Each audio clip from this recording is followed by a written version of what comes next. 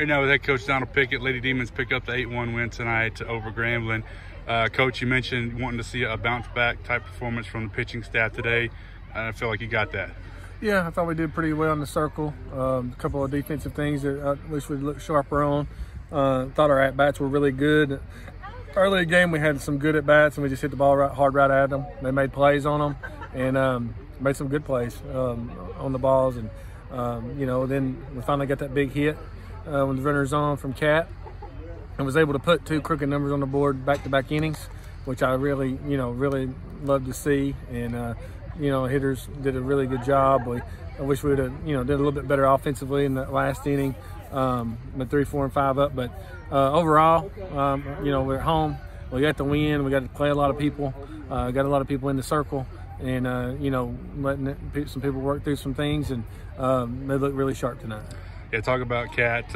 Obviously, that first home run of hers was a big one. You give us the lead there, but come back with, like you said, crooked number again in the fourth. Her second 3-run home run. Just her performance tonight at the plate. She did a really good job of being patient, not trying to lift up on the ball. She stayed on the ball, driving the ball gap to gap. She went out to right center oppo, and then hit the ball to left center, and hitting the ball on the line.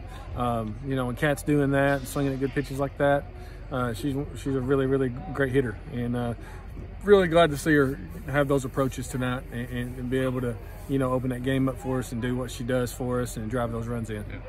And then finally, talk about Bronte coming in the final 2 innings, 5 strikeouts, and really closing the door, like you talk about, keeping teams down, and she was able to do that in the circle, which is, I think, a big excitement for her for sure. Yeah, I thought Bronte did a great job tonight. She come in that first inning and looked pretty good.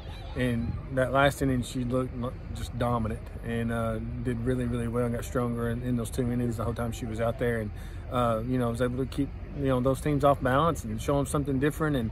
And Bronte came in there attacking the zone and did a really good job. And that's what she can do. And I'm glad to see her come out there and be confident in doing those things that we know she can do.